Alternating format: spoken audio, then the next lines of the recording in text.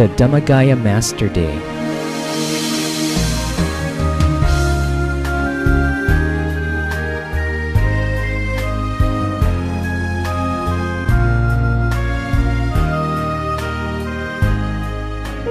During the past 2 centuries, there exists an extraordinary and distinguished teacher who possesses outstanding virtues and is a great role model truly deserving of our veneration. This superb individual is the great master Pramongkol Thep Muni Sotjantatsaro, the late abbot of Wat Paknam Phasi Jalern, and the discoverer of the Dhammakaya knowledge, a meditation technique to attain the Dhammakaya within. This meditation technique has been lost to the world for 2,000 years, about 500 years after the Buddha attained complete Nibbana. The only written proof of its existence is in the word Dhammakaya, as recorded in the Tipitaka, the sacred Buddhist scriptures.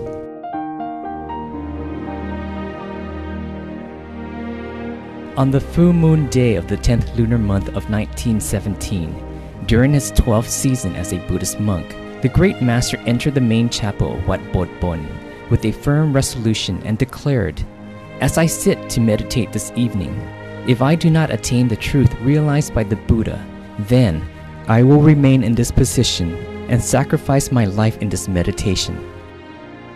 With this resolve, he persevered and rediscovered the Dhamma of the Buddha that was consistent with the core tenets of the middle way of placing one's mind at the center of the body in order to attain the Dhammakaya within, the highest refuge innate in every human being. The great master also possessed an immense determination to extinguish the source of defilements and suffering of every living being, and to vanquish Mara completely. He vowed to devote his life to saving and bringing all sentient beings to Nibbana, and to be the very last person to enter Nibbana. Because of this exceptional and unparalleled devotion, he is respectfully recognized as the vanquisher of Mara.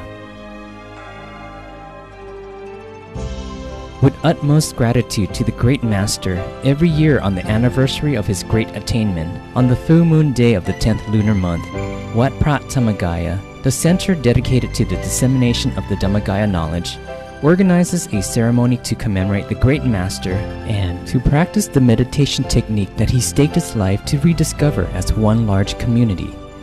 The rediscovery of the Dhammakaya knowledge introduced humankind to the phrase, "Stopping the mind is the key to success," and allowed earnest practitioner of this technique to discover their life's source of illumination, their true inner happiness, at the center of the body. This will eventually lead everyone to the real master plan of life and the path to liberate us from all suffering.